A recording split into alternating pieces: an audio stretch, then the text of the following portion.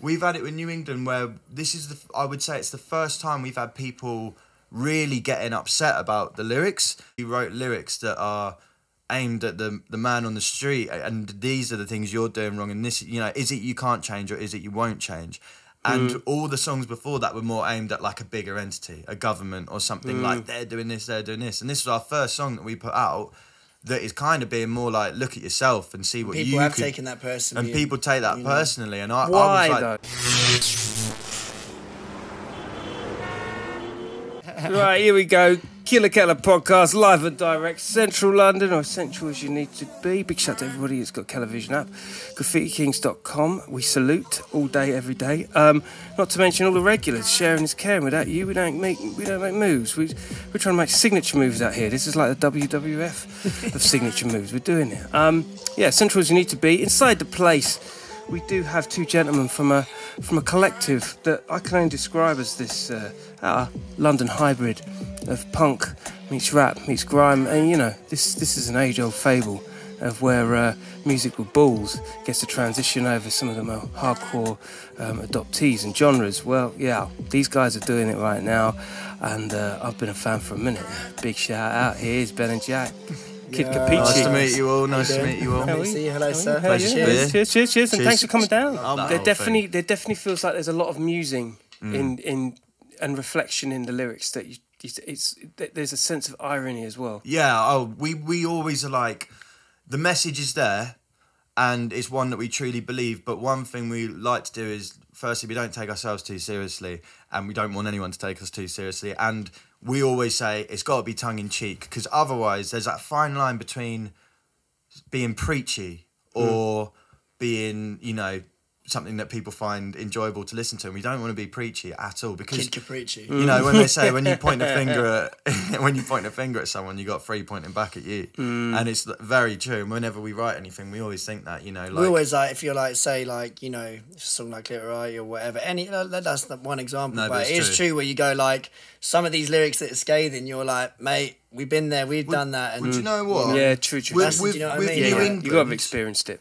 We've had it with New England where I would say it's the first time we've had people really getting upset about the lyrics, and we were like, what's different? It's the same thing we're always talking about. And what you said is, this is the first time that we wrote lyrics that are aimed at the man on the street, and these are the things you're doing wrong, and this, is it you can't change or is it you won't change? And all the songs before that were more aimed at like a bigger entity, a government or something, like they're doing this. And this was our first song that we put out that is kind of being more like, look at yourself and see what people have taken that personally. And people take that personally. And why, I was like, though?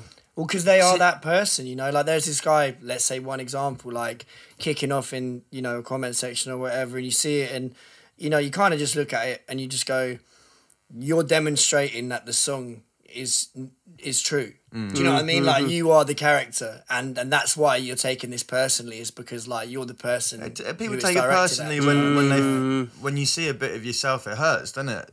When you see something and you hear something, and especially when it comes from someone that you like, and then you kind of feel like the finger's being pointed at you a little bit, it hurts. It's and that's a good thing. You need that in your life. Challenge. Otherwise, what's the point? What is the point? You need someone to kind of go... Tough love. Yeah, a little bit of tough love.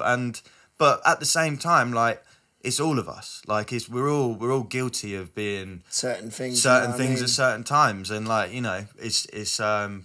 we always are we know that we're all like that, no one's perfect, but that was interesting to see that with Mate, those. On social media, I was happy with that. I was like, cool. Yeah, I'm glad that this is pissing people off, because people don't really social media has sort of created a world in which people don't really agree with being challenged, whatever those algorithms do, they create echo chambers for you, and it's not really a place you go to be challenged. So if something's coming up, you're a fan of ours maybe, and then our music comes up, but it's giving you a message that you're not used to seeing because it is challenging you. It's it's good to have that out there, and that we're definitely not the only people doing that. Music that challenges people, and there's loads of it at the moment. It's so important. It's very easy for people. And it's very easy for that to be taken away. Like you said, the echo chamber is everyone's pleasant, but it doesn't pay to be pleasant. It doesn't doesn't help anyone. Also, talking of the same direction, to have hate creates friction. The friction needs to fire. We always forget about the goods when you see one hate. Mm-hmm. And Yeah. but you kind of need it on balance. You need people. The haters love you too, and they love you so much. Like you got to give them a performance. Yeah, I totally agree, man. Give them a performance. Yeah, you know? absolutely. That's what you got to do. Totally agree, man. Big shout out Bob Vylan. Yes, to Bob Dave Vylan, man. Balls. Yeah, Bob Vylan's an absolute legend, man. Like, Yeah, man. I'm so glad he.